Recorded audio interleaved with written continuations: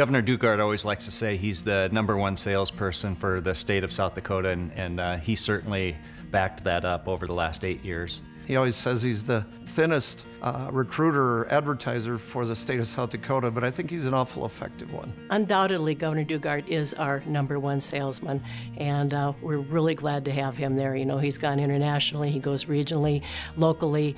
You ask him, and his answer is always yes. We are so grateful for the support of our governor and the overall government of the state of South Dakota and the kind of business climate that has been developed here through his leadership. Foundation Park was something that I tell this to a lot of people. It would not have happened without Governor Daugaard. Really, when it came down to securing all of the different parcels of land, the governor went out and met with these farm owners personally. And that was something that was instrumental, and I don't think it could have been done without him. Back in 2013, he signed the Senate Bill 235, which authorized the Building South Dakota legislation. And that was a multi-pronged legislative piece.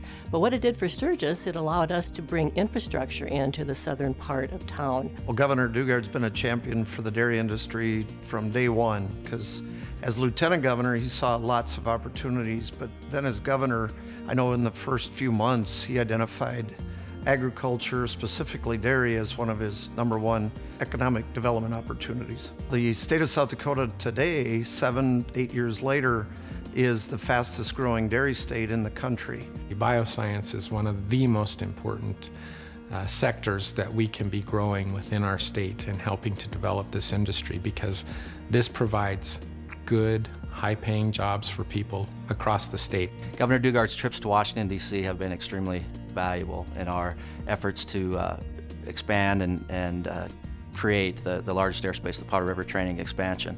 That expansion has led to where we have now been slated to receive the next bomber, the new bomber with the Air Force, the B-21, which will ensure the future of Ellsworth well through the next century.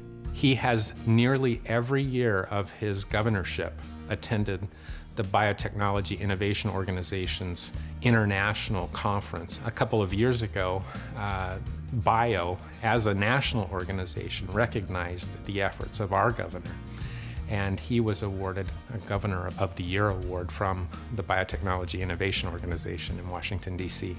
BRC was an engineering-based company that worked with the Department of Defense that relocated from the School of Mines onto a facility near the base. Advanced Health was a medically oriented call center which was looking for a home, and the authority working with the Air Force and GOED placed them in a underutilized vacant building on the base.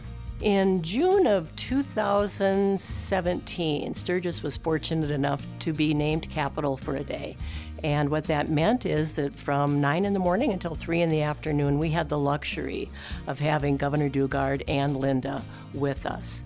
And what so impressed me about that day was the fact that neither the governor nor Linda took out their cell phones in that entire 6 hours.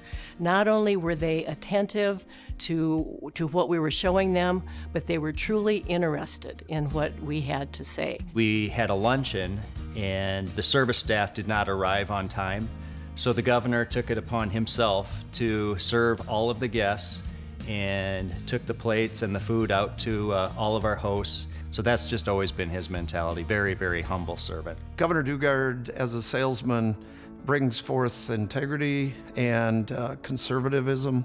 He's very well-spoken and just a real down-to-earth guy. Governor Daugaard, thank you for everything you've done for Ellsworth. We are definitely in a much better place than when you took office, and we are poised to remain a viable Air Force base for the next 100 years. Governor Daugaard, I know that you are incredibly committed to the state of South Dakota and your family, and thank you for that.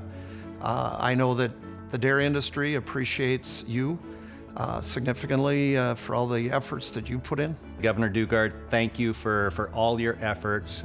You've made a huge difference in terms of Sioux Falls, the region, and the state. I could not be more proud to call Governor Daugaard a partner that I have had the pleasure of working with for the past 8 years. My prediction, and I did tell the governor this at the groundbreaking, that he is going to be the governor of South Dakota that will be nothing short of legendary.